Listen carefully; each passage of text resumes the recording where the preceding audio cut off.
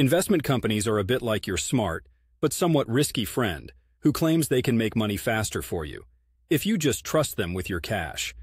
They're the finance world's multi-tool, performing a variety of financial services that revolve around investing and, to a lesser degree, trading for both individuals and institutions. Where they put their focus. Most of these companies dig deep into investing. They've got their paws in everything: stocks, bonds, real estate, and sometimes exotic stuff like art or wine. The goal is to plant money like seeds in a range of fertile soils, hoping one day they'll blossom into a more bountiful cash crop. This method is all about playing the long game, growing your financial forest steadily over time.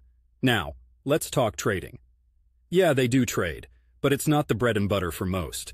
When we talk trading, it's all about the hustle, the rapid buying and selling of securities, trying to time the market like you're catching flies, fast and calculated. It's high energy, high stress, and can be high reward, but it's also high risk. It's not for the weak of heart or for your retirement savings. Here's how they make their dough: fees. Good old-fashioned fees. They'll take a slice of the pie for managing your investments, typically either a flat fee or a percentage of the assets they're dealing with.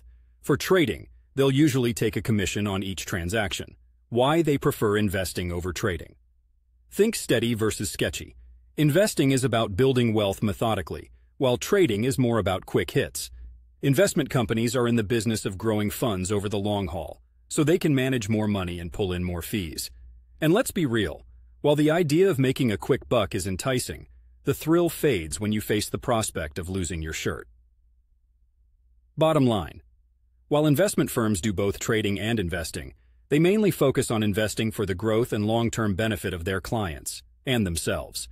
Sure, some funds are set up to trade extensively and aggressively, but even then, those trading strategies are often part of a broader investment roadmap.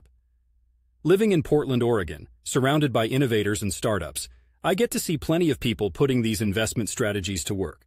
Whether it's through local firms or the broader market, the underlying philosophy remains. Investments are the seeds of wealth, and trading? Well, that's the occasional high-stakes poker game some are willing to play. Remember, whether you trust Portland's local investment firms or go for the big names on Wall Street, the game doesn't change. Just make sure you're playing it right, and maybe one day, you'll be the one sitting pretty with a financial forest that's the envy of the neighborhood.